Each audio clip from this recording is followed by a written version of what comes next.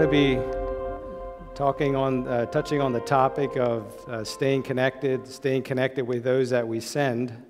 And I have a few different points that we'd like to touch on as we go through this session. So I'll do just a quick who we are as Word of Truth, and I'd like to touch some on teamwork and communication methods, and then the ladder of needs, and thinking of the ladder of needs as we stay connected and care for those that we send. So a little earlier here, just after lunch, it was Earl Rissler and Matthew Wenger and I were standing there chatting a bit, and I just said I really think we'd probably be better served if we would ask all the missionaries here just to come up on the stage and line up and tell us as support groups and as senders what it is that we should do more of, what it is that we should do less of, and what we ought to just stop doing. But we're gonna give it our best. I did appreciate a statement that Earl Rissler made. He said, as we think about senders and we think about our missionaries out on the field, he's like, we should not forget about our missionaries' wives, because they can be left alone and become very lonely at times. And I appreciated that. I think there's a lot that he said there. So who we are, Word of Truth. I'll point to like three entities, as we would think of them as, that are working together closely, serving the Tarahumara Indians in what I'll call the Copper Canyon regions of Mexico. So it's Elisha Byler and his family have been there for quite a few years already. There's what I would call a first-generation church there. That's the fruits of their labor, the work that the Lord had called them to.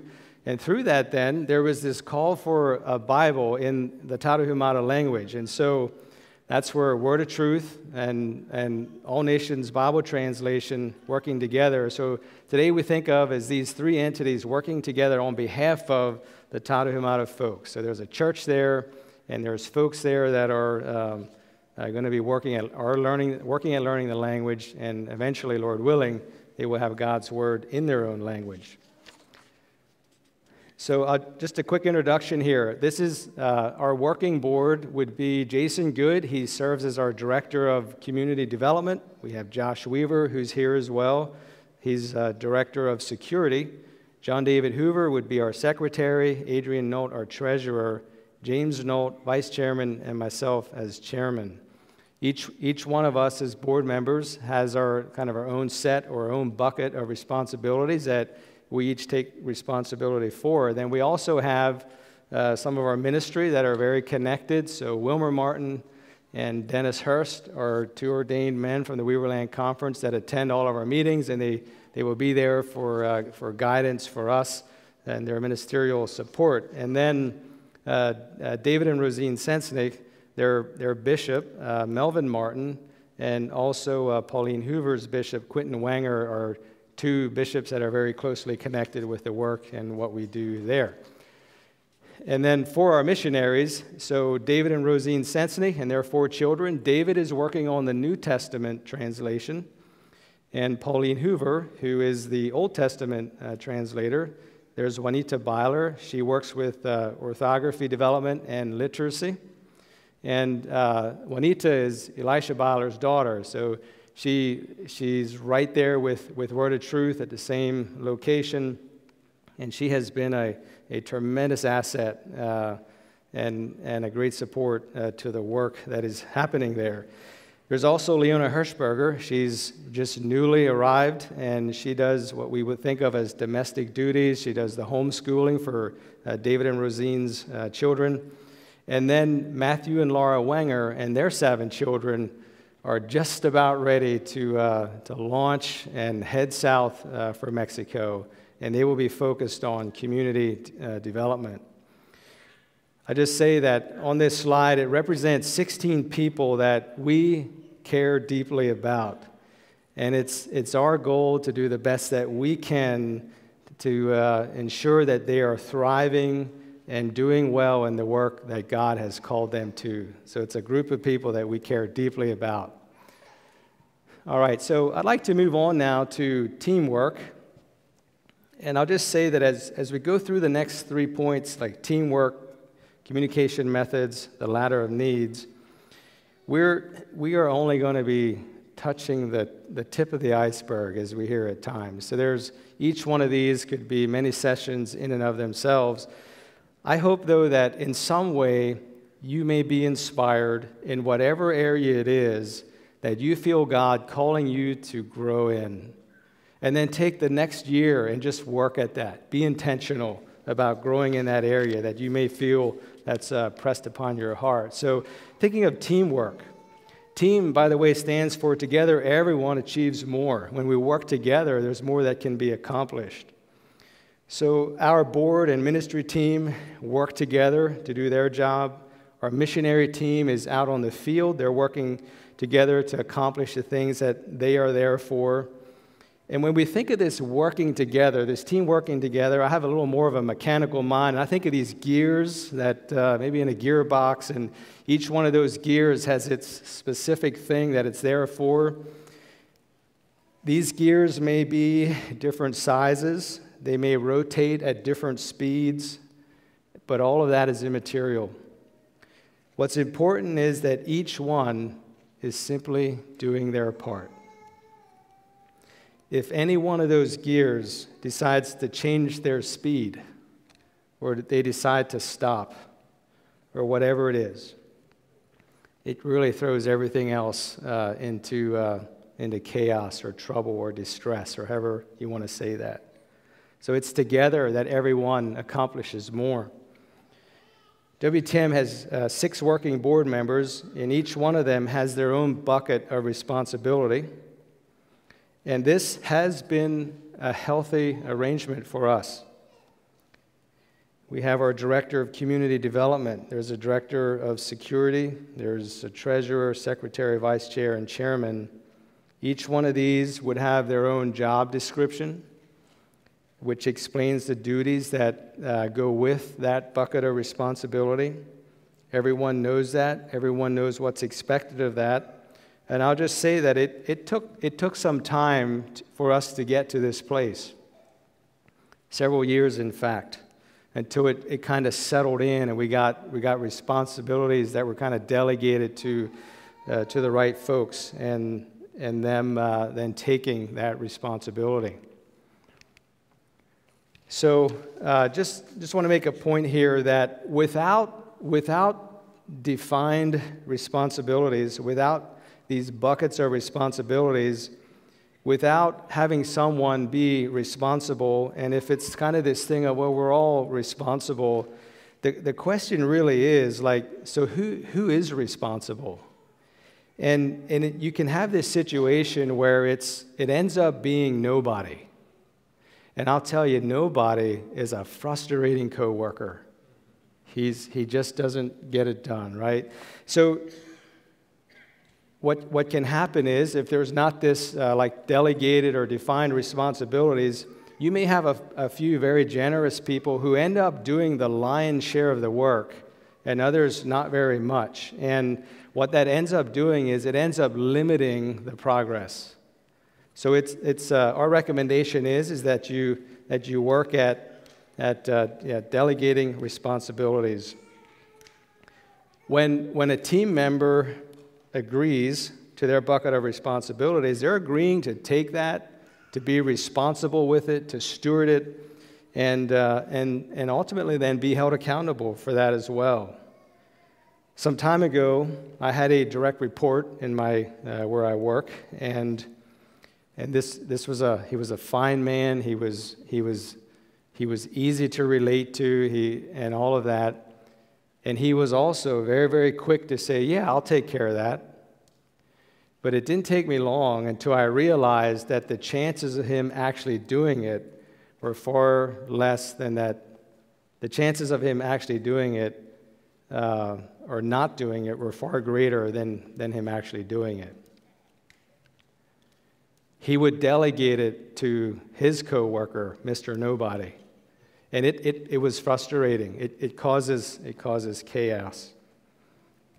We can read in Matthew 21, verses 28 to 31, "But what do you think? A man had 2 sons, and he came to the first and said, 'Son, go work today in my vineyard.' And he answered and said, 'I will not.' But afterwards he regretted it, and he went. Then he came to the second and said likewise. And he answered and said, 'I go, sir.' But he did not go. Which of the 2 did the will of the Father?" So teamwork. I'll just say that our missionaries deserve working for a well-working, well-structured, well-run group of supporters. Every member has a part to play. There's things to do and things to accomplish. And if any one of those members stops contributing, it has an impact.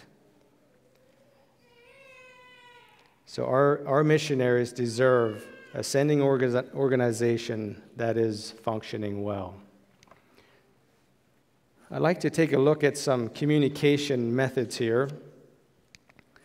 So thinking of communicating in a way that brings effective challenge and development. So communicating in a way that brings effective challenge and development. So I read a report that was from some type of a leadership development organization, and they did a study on the effectiveness of different mediums of communication regarding communicating in a way that brings effective challenge and development. And so they gave like a percent of effectiveness for in-person, like person-to-person, or in like video conferencing, phone call, or other electronic means such as email, text, and or social media. In their report, they indicated that face-to-face is about 95% effective. So when you can sit down face-to-face and communicate, that was around 95% effective. When you went to like video conferencing, they dropped that in at about 70%. So communicating in ways that bring effective challenge and development. And I'll say that with video conferencing, especially one-on-one video conferencing, I feel can be very effective. It takes a little bit of practice, yet if both parties are committed to open and honest conversation, it can work really, really well.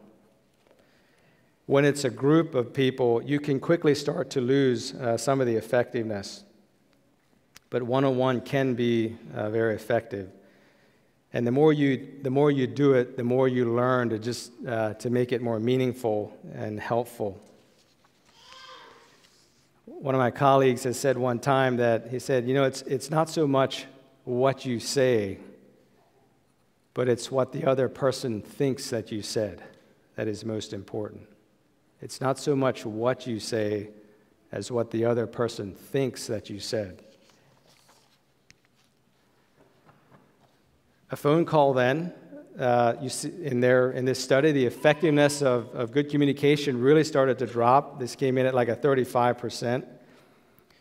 And just yesterday, one of my colleagues was telling me that he had an excavator lined up to come out and do some kind of a project on his property, and so they were discussing dates that this could happen, and he had mentioned a time frame. I think it was the end of June or something like that, and so he said he was driving down the road, and this excavator said that, well, he'll have to see because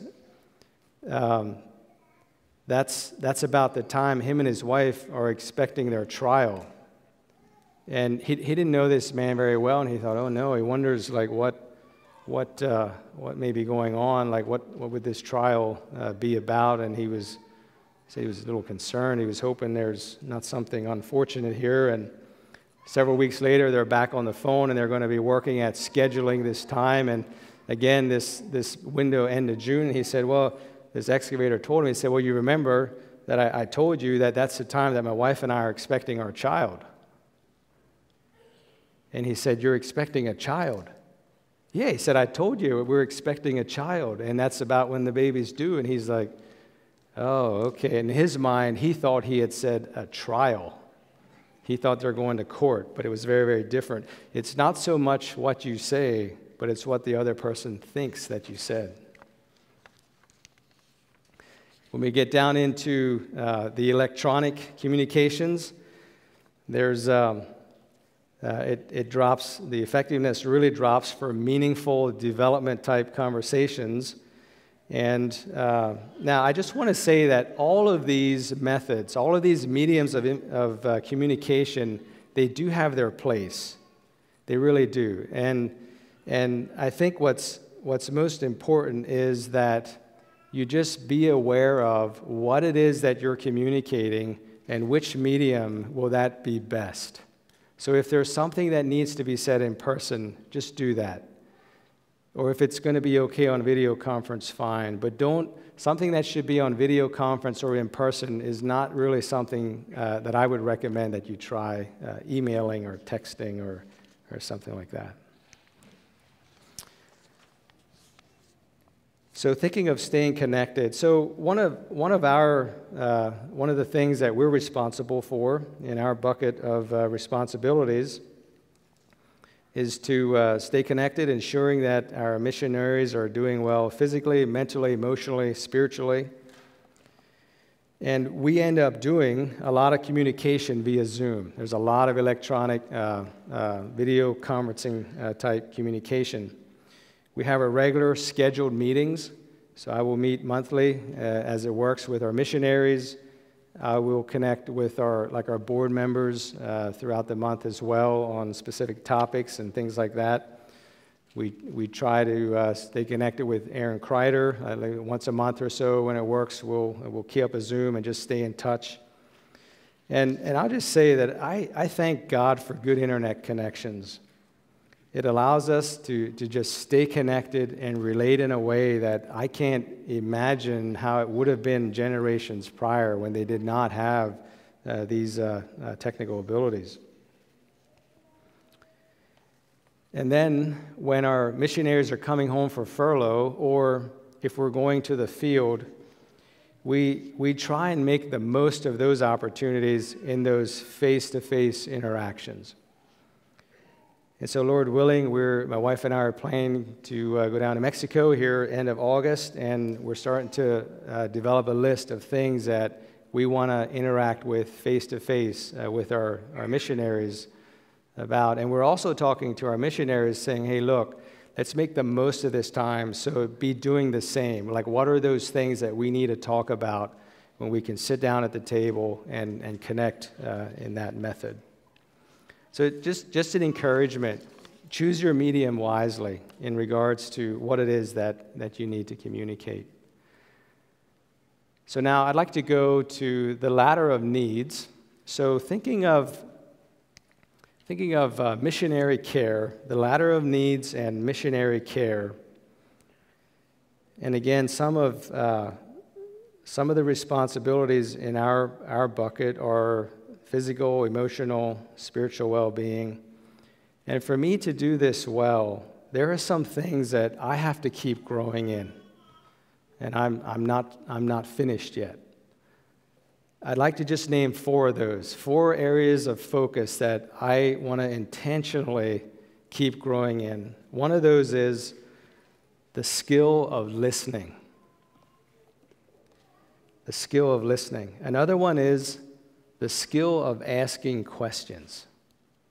The skill of listening, the skill of asking questions. The third one is the skill of feeling with others. The skill of feeling with others. So think of empathy and compassion and the skill of feeling with others. And then number 4, the skill of speaking the truth in love. The skill of speaking the truth in love. So I'd like to take a look at a missionary that we can read about in God's Word and see how it was that God cared for him during a very, very difficult time in his life. And see if there's anything that we can learn from that example of how God took care of one of his missionaries that was going through a difficult time. And that's the story of Elijah. So in my mind, I picture Elijah as this mighty man of God. He went to King Ahab and he said, in the name of the Lord, it's not going to rain again until I come and tell you it will. And that's what happened. Of course, King Ahab wasn't very happy with that, and so the Lord directed Elijah to go hide by the brook Cherith, and the ravens came and fed him there until the brook dried up. You remember that story. And when the brook dried up, he was asked to go live with this widow and her son. And it was there that the flour and the oil did not get all, and it sustained them through this time of drought. You remember that story. Also, while Elijah was living there, this widow's son became sick and died. And Elijah, taking this son and crying out to God, this son's life was restored to him. And isn't it amazing? The woman, this widow, said, Now by this I know that you are a man of God, and that the word of the Lord in your mouth is truth. You know, just a little side note, we see these kinds of things from our missionaries just faithfully doing their work in the mission field. These kinds of amazing things, these miracles, I would call them, that show the folks that they're ministering to, that there really is a true God. So then Elijah goes, the time came and they had this Mount Carmel experience. They're up on the mountain. There's kind of this duel between who really is God, and they build the altars. I mean, you know the story. And so then the fire came down and it consumed the altar and everything there. And following that, it tells us that Elisha executed the prophets of Baal, and then he prayed for rain, and with time, this cloud started to form, and after a while, it was raining. 3 years and 6 months later. And then we have this picture of Elijah's running down the mountain and all of that. I just picture Elijah as this mighty man of God. I'd like to read now 1 Kings chapter 19, verses 1 through probably about 15. And just listen to this. And Ahab told Jezebel all that Elijah had done, and also how he had executed the prophets with the sword. Then Jezebel sent a messenger to Elijah, saying, So let the gods do to me and more also, if I do not make your life as the life of one of them by tomorrow about this time. And when Elijah saw that, he arose and ran for his life, and went to Beersheba, which belongs to Judah, and left his servant there. But he himself went a day's journey into the wilderness, and came and sat down under a broom tree. And he prayed that he might die, and said, It is enough now, Lord, take my life, for I am no better than any of my fathers. Then as he lay and slept under a broom tree, suddenly an angel touched him and said to him, Arise and eat. Then he looked, and there by his head was a cake baked on coals and a jar of water. So he ate and he drank, and he lay down again. And the angel of the Lord came back the second time and touched him and said, Arise and eat, because the journey is too great for you. So he arose and ate and drank, and went on the strength of that 40 days and 40 nights as far as Horeb, the mountain of God. And there he went into a cave and spent the night in that place.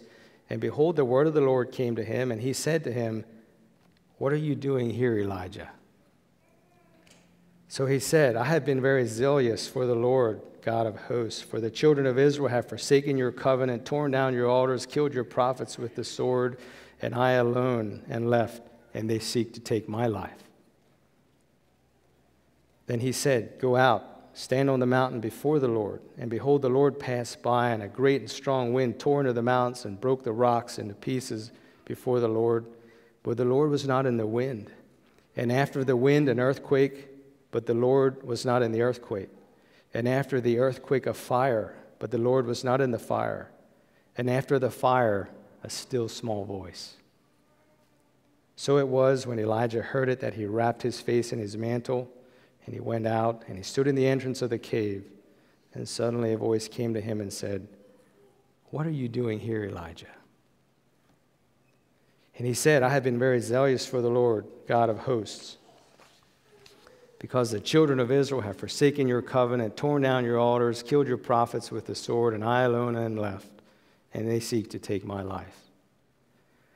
Then the Lord said to him, Go, return on your way to the wilderness of Damascus, and when you arrive, anoint Hazael as king over Syria. And he went on and gave him these different things. And then he concluded, he said, Yet I have reserved 7,000 in Israel, all whose knees have not bowed to Baal, and every mouth that hath not kissed him.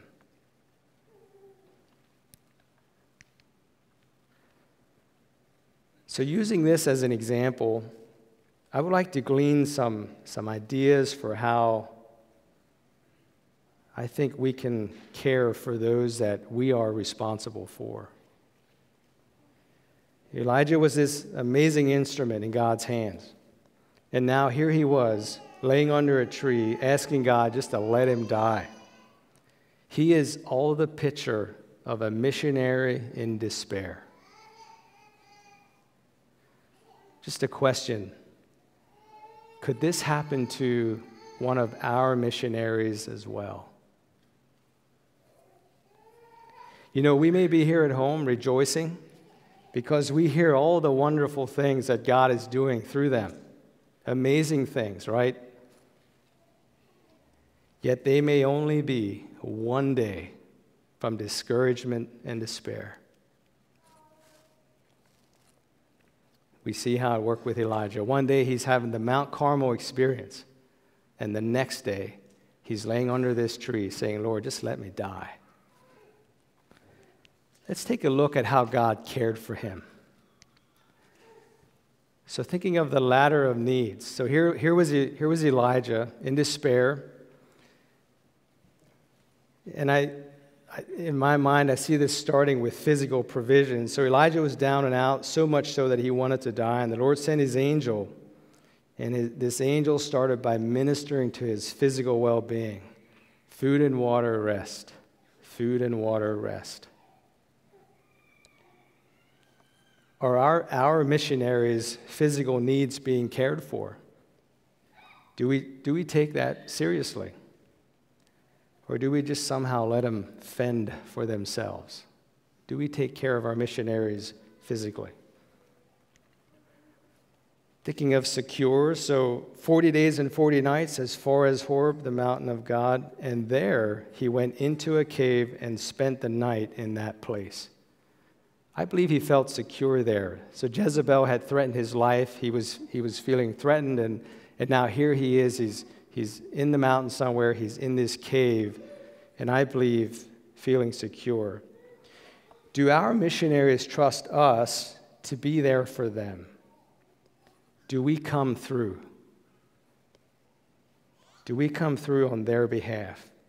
Do they feel secure and have confidence that we will do all that we can on their behalf? If they know without checking that their support group, their church, is solid and unchanging and is there for them, that brings them security. They're out on the battlefront, and there are probably many days when it feels anything but secure. But knowing that their support group, their church, is there for them will bring security. If deep within them, they're wondering if you really care, or if you really will be there for them when they need you, that's unsettling. Friendship. And behold, the word of the Lord came to him, and he said to him, "What are you doing here, Elijah?" It's like 6 words. What are you doing here, Elijah? I believe it was a voice of care and compassion and friendship. What are you doing here, Elijah? I doubt that the voice was harsh, critical, and condemning, but caring and compassionate, the voice of friendship. Do we do our part with our missionaries? You know, I've heard from multiple missionaries that life on the mission field can be very, very lonely at times. Do they know that you and I, do they know us as caring people? People that they can trust and relate to and can count on. mental well-being, mental stability. Elijah was asked, "What are you doing here, Elijah?" Which gave him then the opportunity to share his thoughts and kind of get it out, like get it off of his chest. I've wondered already, what did that sound like? Was he crying? Was he blubbering? Like, was he, when a child may fall and they come running to one of their parents, sometimes it's hard to hear what they're saying and all of that. And I've wondered already, like, was it like that in this case when Elijah answered God? Like, what are you doing here, Elijah? I would think, though, that it was probably good for him mentally. And I just think about the skill of asking good questions. The skill of asking good questions. Do we ask our missionaries good questions? And then do they trust us enough to be open, sharing what's on their mind and hearts? Just the other week, I was on a Zoom call. There were several of us on a Zoom call with a man who is going through an intensely difficult situation. Intensely difficult situation. And there was times when it was hard to hear what he was saying. He was broken up. It was good for him. It was good for him to have these listening ears. It didn't matter if we couldn't hear what he was saying, but he knew that our hearts were hearing.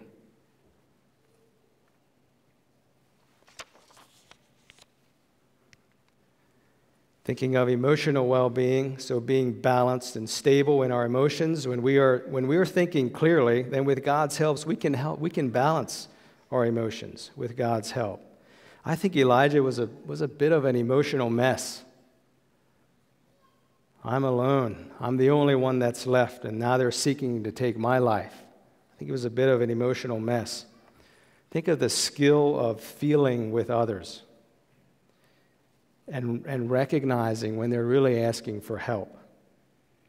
So back to this man who we were relating to in a Zoom conference. There was one of the other men there that later, when it was just some of us support folks, he through his own tears said, "We need to stand with this man." He was feeling with others. He was adamant about the fact that this man needs our support, and even if there's no one else that's going to stand with him, it's our job to stand with him. He was feeling care, compassion. Do we feel with our missionaries? Spiritual well-being. When we find Elijah under the tree wanting to die, he wasn't doing very well. And I believe that we can see the Lord helping him kind of regain his footing, one step at a time. Like, what are you doing here, Elijah? I think it's important that we ask the right questions. What are you doing here, Elijah?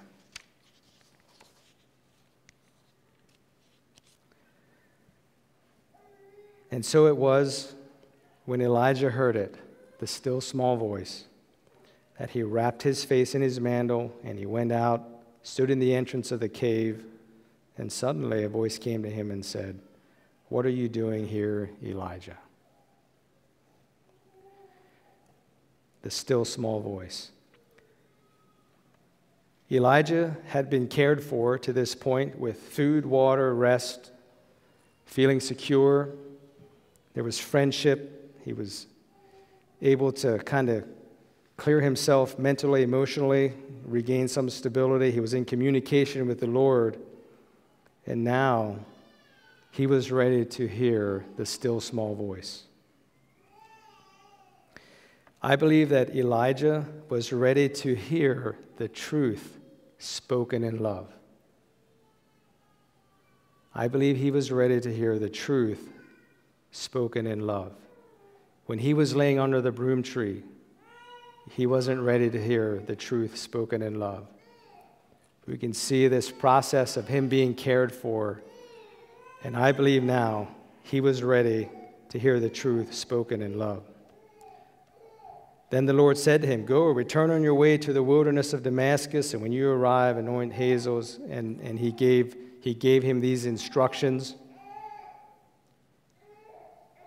speaking the truth in love, communicating in a way that brings effective challenge and development. I don't think it was critical, condemning, blaming, accusing. I think it was the truth spoken in love.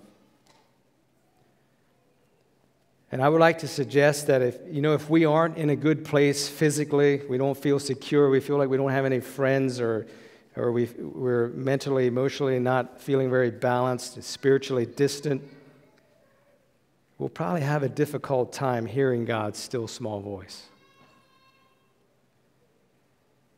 In Elijah's journey, there's a lot that happened before he had the still small voice encounter. Just think about that. Just think about the steps, one step at a time, him being cared for. And then he was ready to hear the truth spoken in love, the ladder of needs. Notice what God wasn't in. There was a great strong wind that tore the mountains and broke the rocks into pieces before the Lord, but the Lord was not in the wind. And after the wind, an earthquake, but the Lord was not in the earthquake. And after the earthquake, a fire, but the Lord was not in the fire. These mighty displays of power, we could say, storms, fire, earthquakes, things moving, shaking, burning. Yet we can clearly read the Lord was not in that, but it was in the still small voice. Are there these times that we are tempted to relate like the wind or the earthquake or the fire?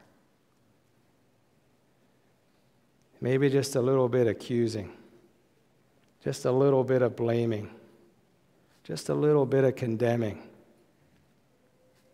a little critical, negative.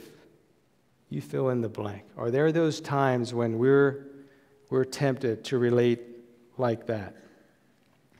I'll just say that for myself, there is just so much that I can learn from this.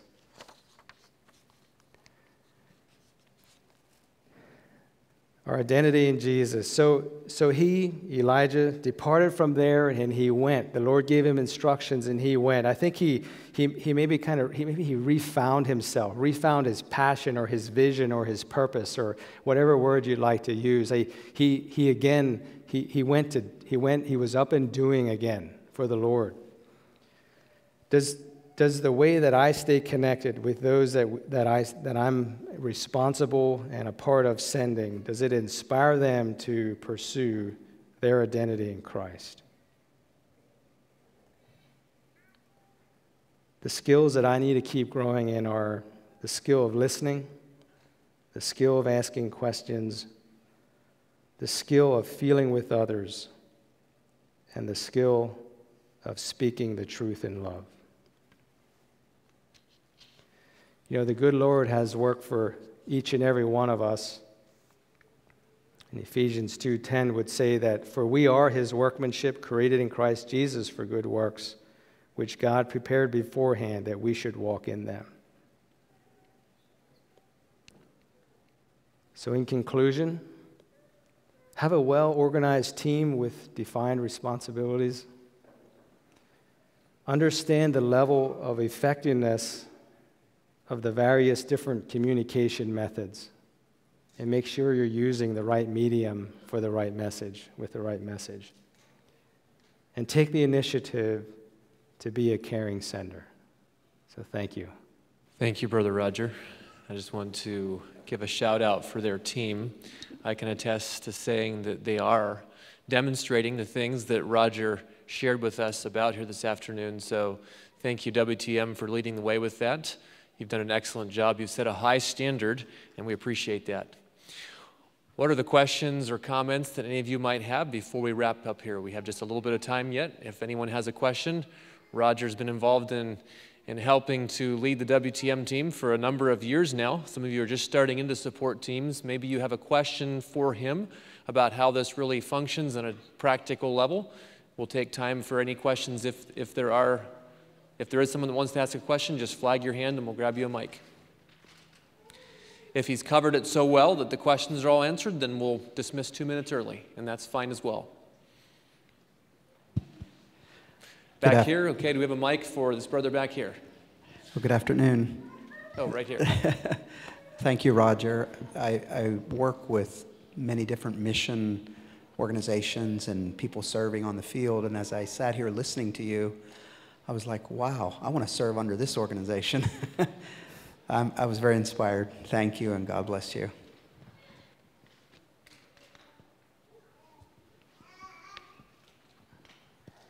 Has anybody on the team, whether the sending or the missionaries, have they ever felt that all this communicating is taking too much time? Has that ever become too much?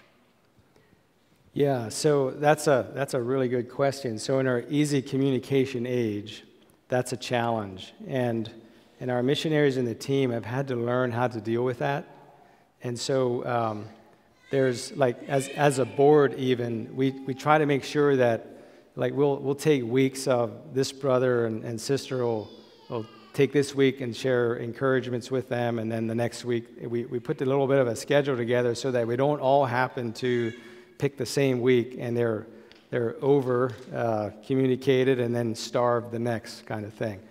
There's also the challenge, like with family, friends, church congregation, and all of that, where they have to learn to not be overwhelmed with that. And I know I've talked with David about that already, and he said, you know, he has honed this discipline of, if it's not like his direct support, if he doesn't have time, it just has to wait. And it seems kind of cruel and harsh if there's a friend from a faraway place that wants to connect and chat a bit, but if they're not careful, that's all they'll get done in a day's time. So on the calendar, you have the days you communicate virtually or some way. Do you have an agenda for those talks, or do you just shoot from the hip, or how do you like those talks? Are they always scheduled perfectly? Yeah, so one of the, and I think many different people, they kind of figure out what works for them, right? So for myself, I will throughout, if during the day I think of something that, I need to talk to Josh about this or whatever, I'll just make a note of that, or to David or whoever, and I'll keep that list, and then when we connect, we'll touch those points. But it's not like we'd send out an agenda in advance and that kind of thing. For our board meetings, those we do agendas and minutes and all of that. Your group has a number of single women that you're sending, and I'm curious how you support them. How we support the women, if I heard correctly? Yes. The single women specifically. So, yeah, good question. So when we think of connecting with them, my wife and I will do Zooms, like joint Zooms with them. And that's how we work that.